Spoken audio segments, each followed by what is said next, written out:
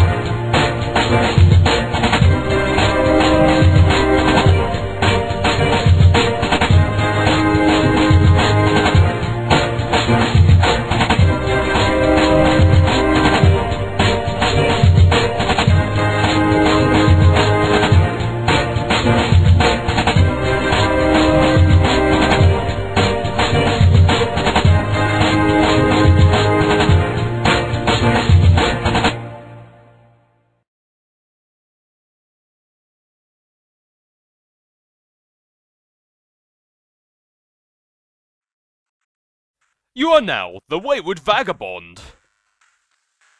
Retreat. Got him already. Wayward Vagabond, examine that rotten pumpkin. What pumpkin?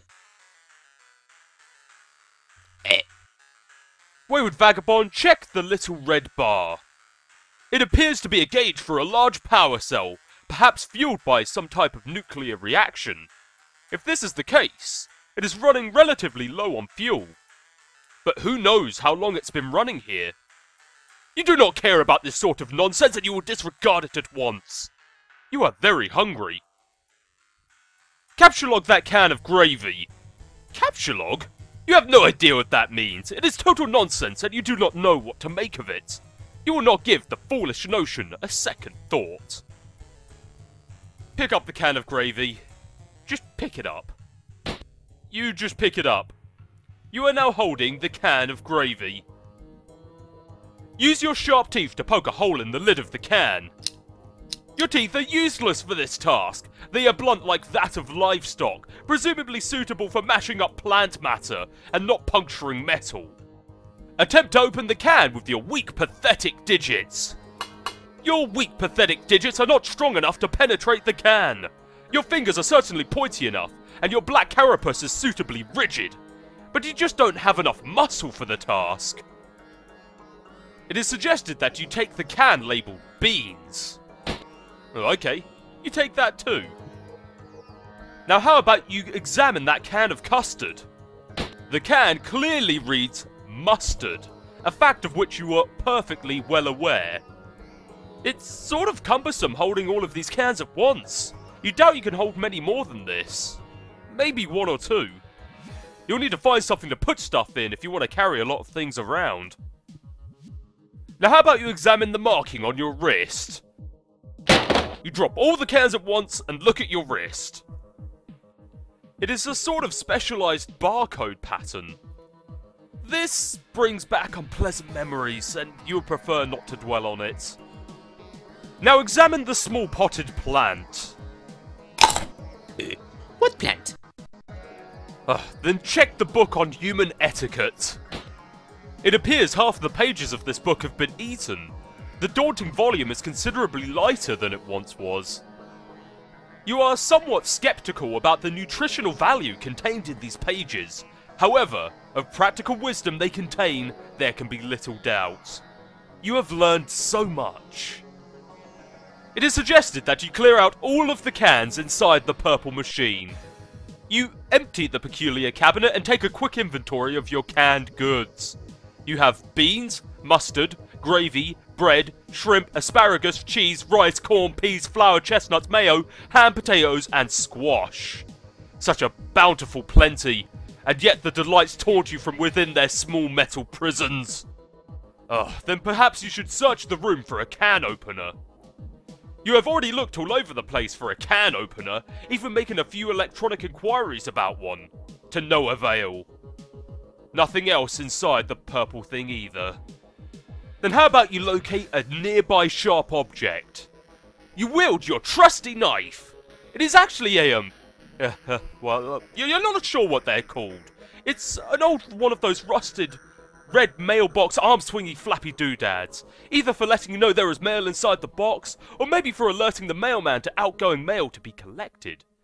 You don't know, really. You've wrapped a little piece of cloth around it for the grip. It is useless for opening cans. Then how about you be the imp? This means nothing to you. You are not an imp, and you have no idea what an imp is, and you will not entertain such frivolous and childish ideas ever again. You feel stupid and you hate yourself a little for even considering it. Then become the mayor of Cantown. As the glorious founder and mayor of Cantown, you erect a dignified, majestic city hall out of cans, fittingly capped off with a tome of good manners for the roof. You have given yourself a very official and important looking mayoral sash made out of old cables to complete your look of authority. A number of rather civic-minded citizen cans gather in front of this building to offer adulation to their fair and magnanimous leader. All is well. You immerse yourself in this beautiful dream as you whittle away the minutes, or perhaps hours. You love the idea of being a mayor. You love everything about mayors and the concept of an orderly civil democracy. It all seems so mannerly and reasonable to you. Everyone is friendly and happy, and the city runs like clockwork. The foundation of the government is based on the mutual respect between the leader and its people. It is also built on having a really great mayor that everyone loves who is totally amazing, heroic and brave. Mayors are so much better than kings. You hate kings, and you think kings are really stupid. They are petty, bossy tyrants, and they are really full of themselves and are basically awful in every way. God, do you hate kings. Explore the west of Cantown. Over here is the other side of the room. There is another one of those purple storage boxes, and some useless objects scattered on the floor. Perhaps you can use the glowing green rock to open the cans. You pick up the nugget of uranium and... Oh, that was so stupid. Why would you do that? Examine the box of crayons. It's chalk, numbnuts. Inside the box there are 12 pieces of chalk in every colour of the... 10 pieces of chalk. In most colours of the rainbow. You are excited by this. How about you try to open the storage box? It's locked! There must be some sort of release mechanism for this thing. Check the contents of the yellow container. The container is full of motor oil. This does not seem useful to you right now. Perhaps you should rescue that poor lightning bug. There is nothing you can do for this new little friend. Attempting to crush the amber encasing the firefly would likely cause it harm. It nevertheless bravely flashes on. You find its light alluring, inspiring. To you, it seems as if it could quite easily serve as the light of... democracy. Use the chalk to draw some roads. You sketch a handsome network of sprawling thoroughfares for your citizens to traverse. The adoring population applauds its mayor's keen instincts for city planning. You even add some lush vegetation to your city with a piece of blue chalk, because you can't seem to find a more suitable colour for some reason. Lay down a chalk foundation for Cantown's civic growth. You develop westward, settling those fertile plains and claiming them for your city. You section off a number of residential and commercial zones for civic growth, arranged in the only logical pattern that occurs to you. You colour the residential zones with your piece of white chalk, but for some reason, none of the other colours in the box strike you as suitable for the commercial zones. Perhaps there is an alternative. Use your own pee for the commercial zones! You cannot urinate because you have not had anything to drink for quite some time. You are very thirsty. Also, that is a really terrible idea, and you would not consider befouling your wonderful city in that way for even a moment. Then use the motor oil to designate the commercial zones. You fill each empty square with a bit of motor oil to complete the zoning. It looks rather striking to you. You can hardly imagine that an up-and-coming young Can trying to make it in the world would not be delighted to live in your fair district. You are very careful not to get any of the unpleasant fluid on your person. Peel the label from the can of mayo and affix it to sash. Survey surroundings in search of more terrain for your city. It seems you have run out of territory for your western expansion, but there is still a lot of empty wall space. Perhaps your citizens will be happier with a colourful backdrop that would make them feel more at home. Using most of your imagination and an entire piece of sky blue chalk, you render a bright and cheerful sky full of clouds.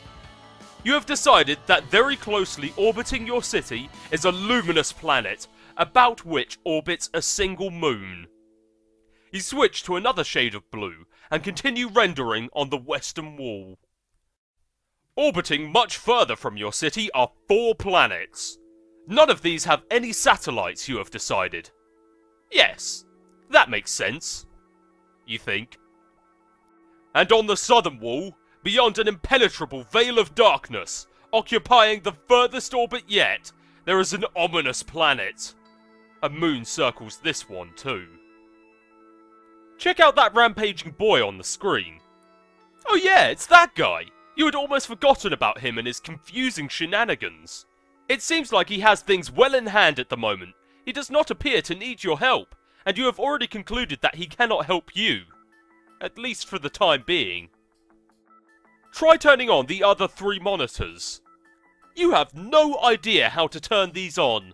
There is no mouse for this weird quadra-monitored computer. It can only be operated through text commands from its keyboard. Perhaps there is a special key or command which will allow you to switch to another monitor. Try pressing Tab.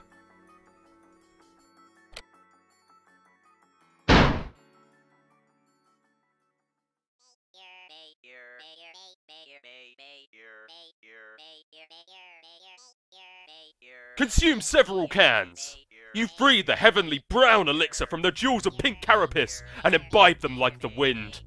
It is so sweet and sugary. You wonder how much sugar can fit into 1 can. Whatever mighty wizard concocted this potion is truly deserving of your fear and respect. Welcome the rest into the city. The tabs are naturalized as loyal new citizens of Cantown. All cans are welcome and equal in your city, regardless of can content and whether empty or full. It is not like emptying a can kills it or anything. They're just cans after all. Now try hitting escape. Feeling refreshed and heavily caffeinated, you go back to work on the big computer. You hit escape, which seems to minimize the action window thingy and reveals a history of all of the commands you have entered.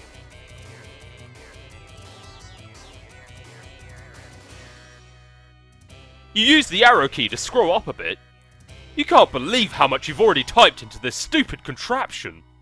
What a waste of time. You scroll all the way up to your first command. It looks like there are more commands above it. Maybe someone was entering commands on this thing before you. There aren't many more. At the top of this list appears to be the very first command.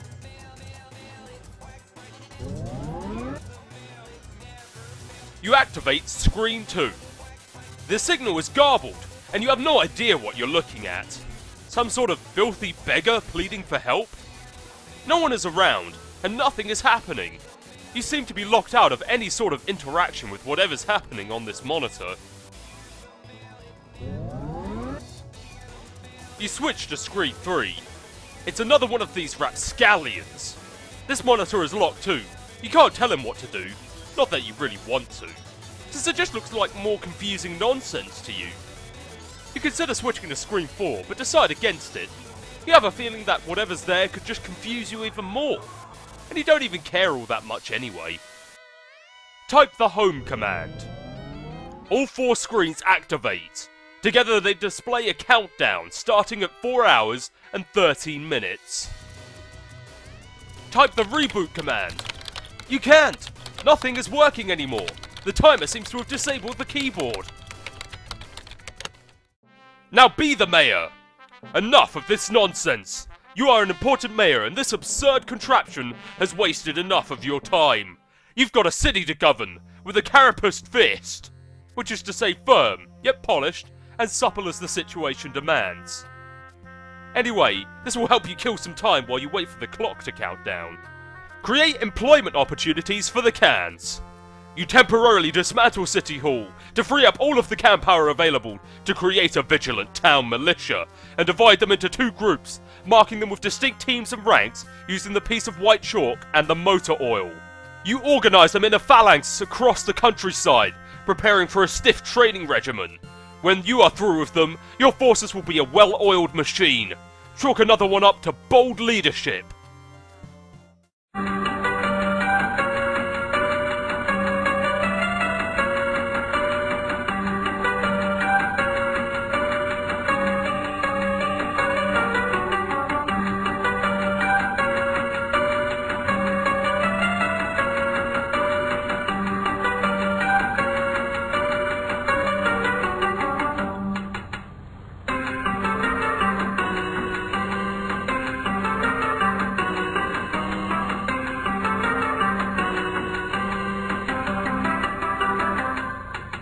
Waste more than 4 hours on this tomfoolery. Mourn the loss of Citizen Tab. Your caffeinated jittering must have agitated all of the little bubbles curiously hidden in the liquid, creating too much pressure in the can. You speculate this is why it exploded as you nervously eye the timer. You are starting to wonder what will happen when it reaches 0. Maybe it would be best not to be near it when this happens.